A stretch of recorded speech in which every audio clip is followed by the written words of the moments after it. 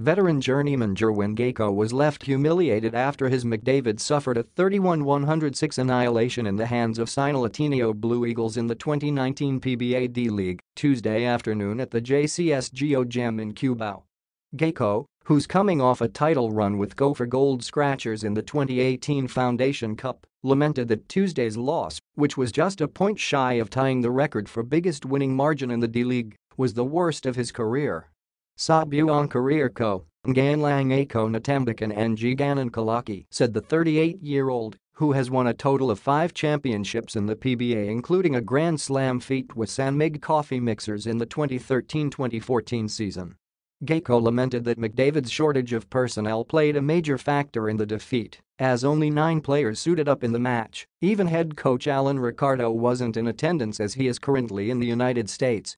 Nagkilang din talaga kami sa players, said the ex-pro. But beyond that, Gaco said that facing a school-based team was totally challenging for a club like McDavid, even if they're made up of veterans, as they simply had no answers in Ateneo's excellent execution on both ends. Cignal-Ateneo shot 50.5% from the floor, including 16 of 31 from outside, while limiting McDavid to just 21.6% and forcing them to commit a total of 22 turnovers, which the Blue Eagles converted to 28 points.